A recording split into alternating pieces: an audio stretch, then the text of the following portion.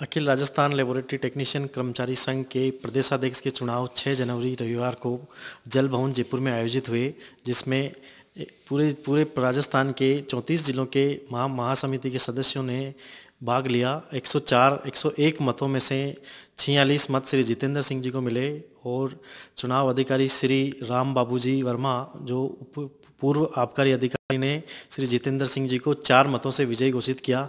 पूरे प्रदेश में जितेंद्र सिंह जी ने विगत कार्यों के कारण जितेंद्र जी की जीत हुई और जितेंद्र जी को सभी साथियों द्वारा बधाई दी गई। अजमेर की तरफ से भी सभी साथियों ने जितेंद्र सिंह जी को अपनी प्रदेशाध्यक्ष बनने की खुशी में आतिशबाजी की गई और उनको बधाई दी गई और कंधे से कंधा मिलाकर उनके साथ संवर की लंबित मांगों की तरफ ध्यान आकृष्ट कर आगे की लड़ाई लड़ने के लिए कंधे से कंधा मिलाकर साथ लड़ने के लिए आश्वस्त किया। धन्यवाद। दिलीप सिंह राठौड़, जिलाध्यक्ष अजमेर।